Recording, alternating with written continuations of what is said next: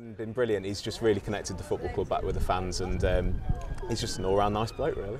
Because for what he has helped do for us has been awesome, absolutely awesome. Got someone so caring of the club and understands how much it means to us as fans is fantastic.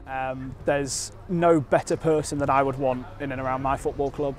There's a reason why we've had success since he's come into the football club. It's not a coincidence.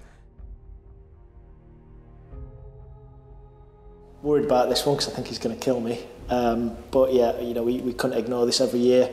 At the awards, there is an overwhelming amount of support and a lot of voices asking for this, and I think it felt about time and rightly to recognise Clive and his fantastic contribution to this football club. It first of all starts just with who he is as a person. He's just a fantastic human being, cares about people, cares about the club, and I think he evidences that in every decision, in every challenge, in every conversation we have within a board meeting.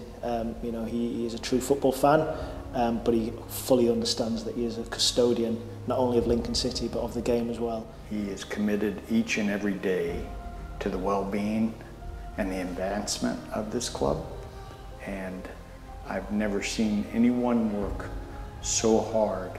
He is invested in every way possible for the benefit of Lincoln City, and he's done it from 8,000 miles away.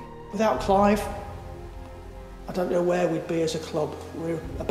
Next season we'll enter our 6th successive season of League One football. I've been following the Imps for 51 years and I've not been able to enjoy football at that level for such a sustained period of time as I have now. You know, so much has gone on here under his tenure and under his stewardship, and I think it's quite apt that we recognise that at some point.